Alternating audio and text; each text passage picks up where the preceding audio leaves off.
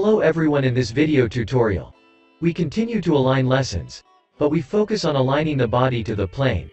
In the design area, I have created the body and a plane. Click Transform.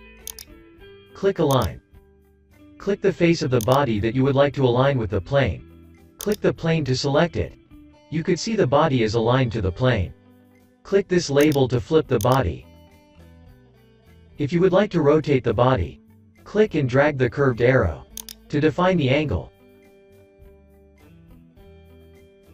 You could also move the body in a specific direction by clicking the arrow drag to move and define the distance.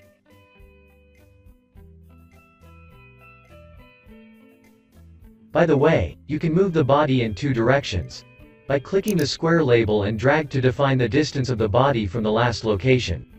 If you would like to change the pivot point of the body, place the mouse on the pivot point.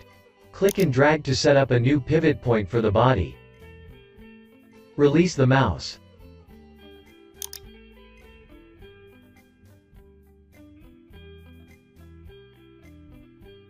Click Done.